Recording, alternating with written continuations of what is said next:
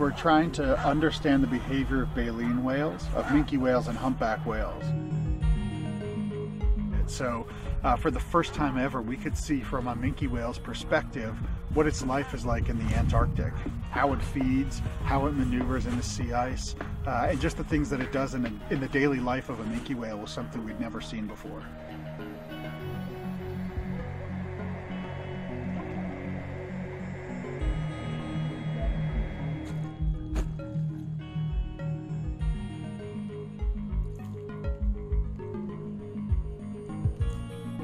What's amazing to me is how fast the animal is and how quickly it can feed, and then how quickly again it can feed a second time.